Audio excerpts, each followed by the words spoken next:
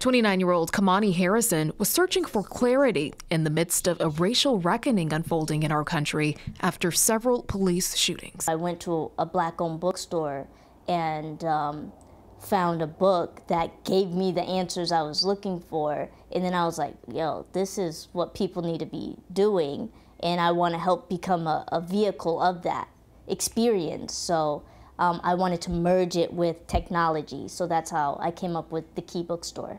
Her ideas came to fruition in 2018 with an online store, and in 2020, she opened up a physical location off of Park Street here in Hartford. While knocking out some additional reading, the UConn grad was inspired to come up with a name for her new venture. I was talking about this part of a book that was just so good. It was like the key, and I was like, oh snap, that's it. These books are the key to everything, anything.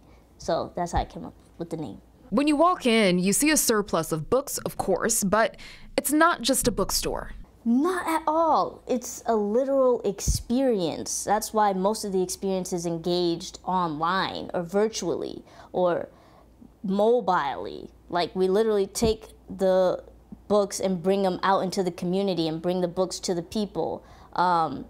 It's about engaging with the books and sharing that experience with other people.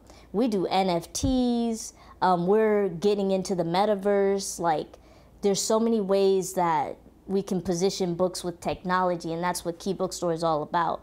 Harrison says there are more than 30 million titles available online, in addition to audiobooks and ebooks. But when you visit the Key Bookstore in person, in the store, we curate for Afrocentricity, spirituality, environmentalism, and entrepreneurship.